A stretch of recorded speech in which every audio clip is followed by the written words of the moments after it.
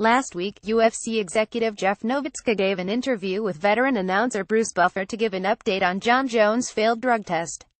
Some MMA media outlets misinterpreted his words and believed that Novtizky implied Bones was likely innocent.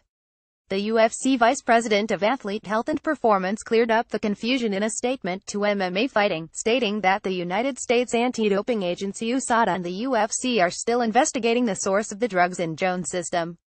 The headline and corresponding article took excerpts from an interview I did last week, where I was asked about the status of Jon Jones' pending case, Novtizky said, per Mark Raimondi. I indicated that Jon's camp, the UFC and USADA were all working hard and together to determine the source of the prohibited substance in Jon's system. That is still the case.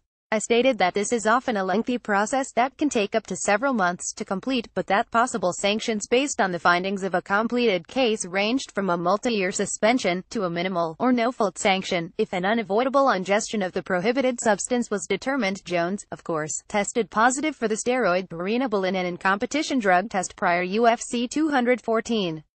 The light heavyweight talent knocked out Daniel Cormier in the main event to regain his title but was immediately stripped of the belt, and his win was overturned to a no contest by the California State Athletic Commission (CSAC) after news got out of his failed B sample. Cormier, 38, has been reinstated as the official champion and Jones has been removed from the UFC rankings. The Jackson Wink product also tested positive for clomiphene and letrozole last year and was suspended for 12 months. Given that Jones is a repeat offender, the former champ could be suspended for up to 4 years if it is proved that he took Turinabol intentionally. Novtizky, of course, is hoping that ISNT the case but stated that there is no indication that Jones is innocent. While all parties are hoping to find evidence of the unintentional or unavoidable use of the prohibited substance, at no time during the interview did I indicate that there were developments leading in that direction, as was the inference of the headline, Novtizky said.